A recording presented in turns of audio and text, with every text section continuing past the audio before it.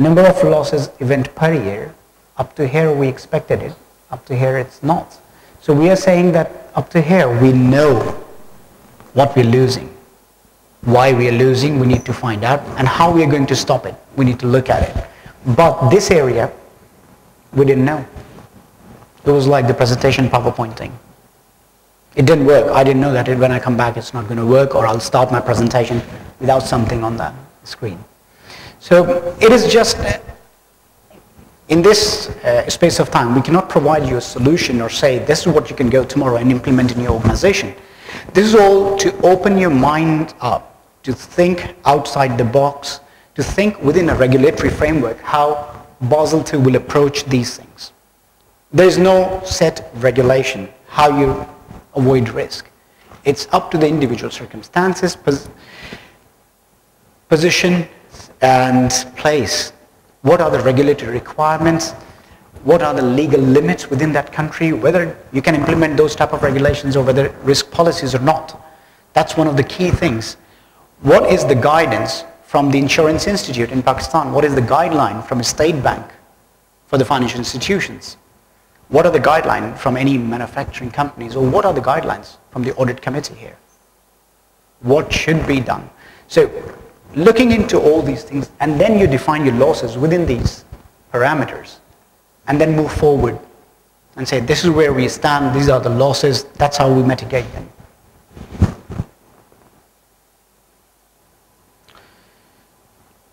Basel II AMA, I mean I wrote a discussion on Basel II, so if you guys are very interested, I'm open for a discussion on it. But just go through quickly. AMA is advanced measurement approach, key elements, internal data, external data, scenario analysis, internal control and business environment factor, insurance mitigation techniques. Flexible and robust framework that builds on banks' internal methodologies and allow for evolution and practice over time. Most important thing is the evolution and practice over time. We need to keep in mind that circumstances, external environment is dynamic. It's not static, changes, especially in today's world after the collapse of big giants like Lehman Brothers in the world, WorldCom, Enron. These companies, they failed because their internal control failed. Enron was the biggest example. I'm not sure whether you've heard of Madoff funds. This was run by Sir Madoff. He was one of the most elite member of the society in America. He ran away with $74 billion. It was very similar to Samad Dadabhai operation, pyramid scheme. You pay me billion and I'll give you 1.2 billion, 3 months time. Even when I was at Deutsche Bank, one of the traders invested $4 billion in Madoff fund. Now we had a team of 200 analysts. Couldn't find anything wrong. Yes, please.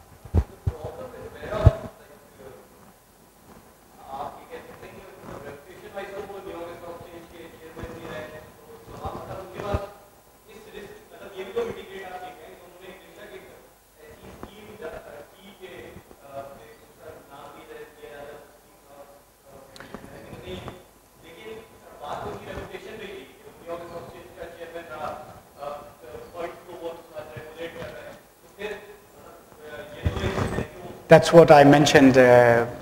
Sorry, you finished with your question or? Okay. That's what I mentioned earlier. मैंने पहले बताया कि हम जब किसी को stage पर देखते हैं, ठीक है? We have a perception in mind. He's right. किसी का हम profile देखते हैं.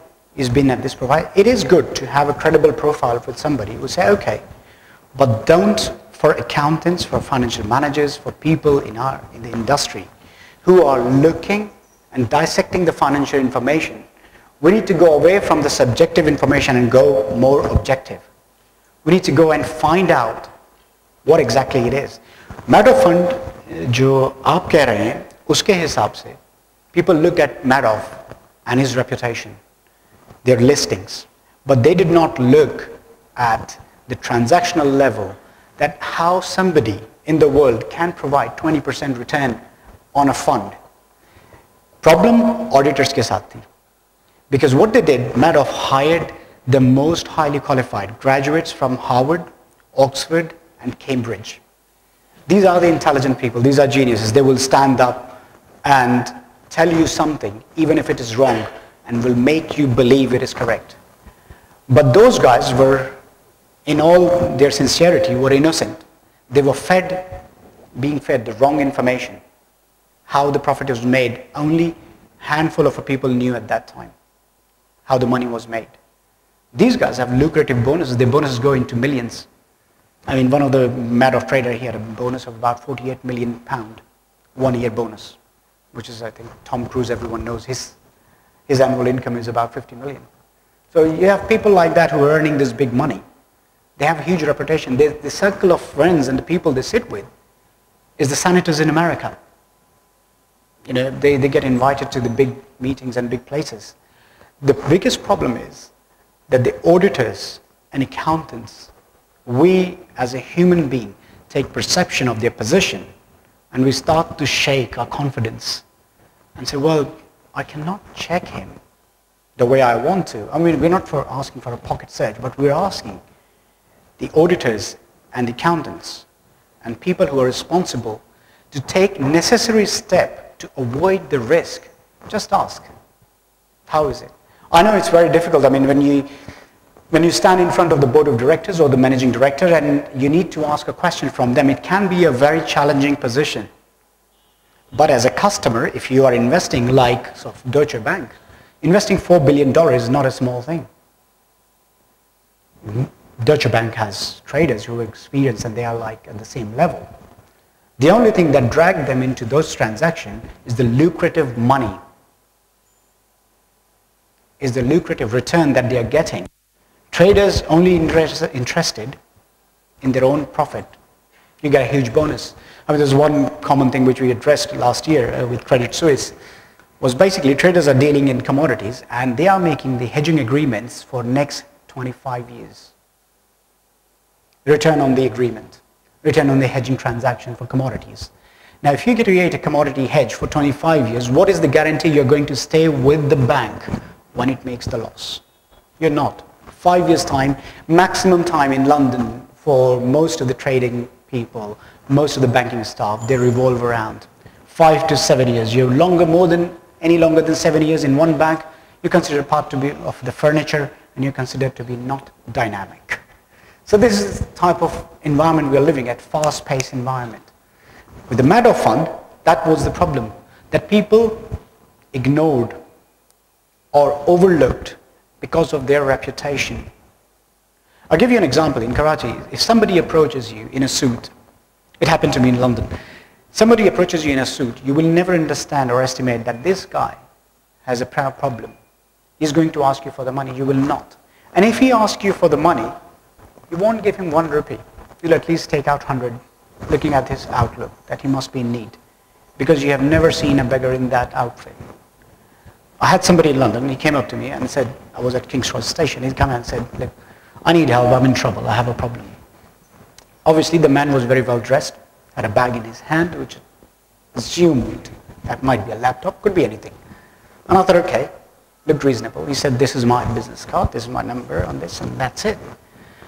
And I said, what's your problem? And he said, I need a ticket to Manchester. And I said, okay, it was £50 or something. I said, okay, I'll help you out. He said, I'll return your money. I said, look, whether you return it or you don't, it's okay. He said, no, I have business, I will do this. I said, can you give me some more money? And that's when I clicked. I said, you asked me for a return ticket. I gave you that. Now you're asking for money. What is the problem? So anyway, he went away with the ticket, never got my money back.